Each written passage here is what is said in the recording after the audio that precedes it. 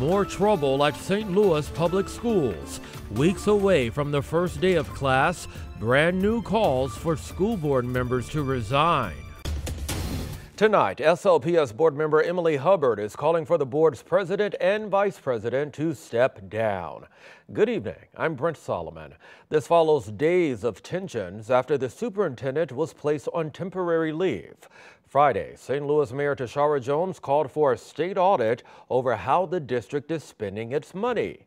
Mayor Jones says the district started the school year with a surplus of $17 million. Now there's a projected deficit of $35 million. The mayor is also calling into question top-level hires Superintendent Keisha Scarlett brought in from Washington State. One of those hires is the woman now tasked with overseeing the district, Millicent Boershade, who we confirmed received a vote of no confidence by a teachers union in Washington.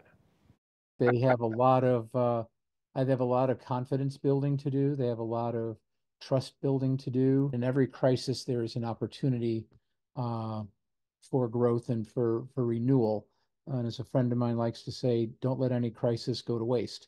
So I think they have a challenge on their hands, and hopefully it will be a strengthening point for them.